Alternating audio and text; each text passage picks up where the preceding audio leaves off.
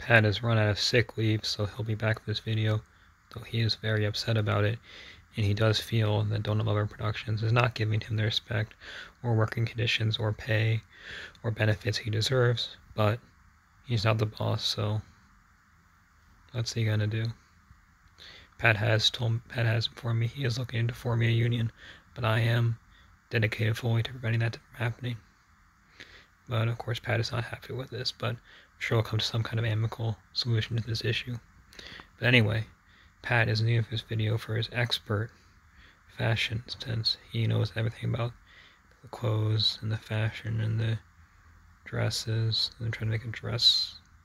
Pat is trying to make a dress symbol. Anyway, what Pat has informed me is that the reason the Cardinals aren't winning is because Kliff Kingsbury needs to get some fucking clothes that aren't like glued, that aren't just like pieces of cloth and glued onto his body.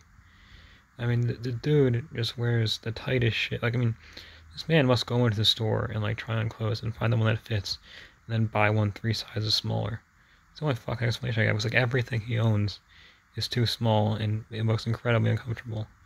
And I'm thinking these overly tight clothes must be conflicting the blood flow across his body, because that would explain, and especially these like tight ass shirts he wears must conflict the blood as it tries to flow up to his brain. Because that explains how you fucking lose in college football with Patrick Mahomes on your team.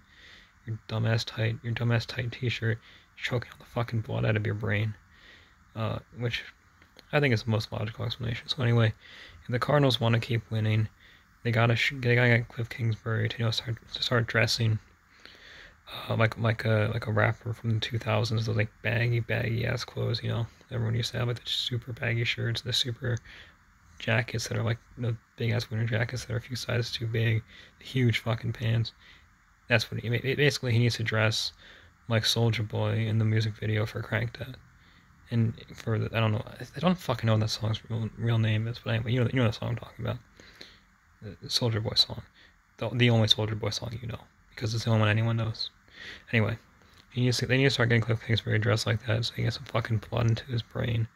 Maybe they can start fucking winning.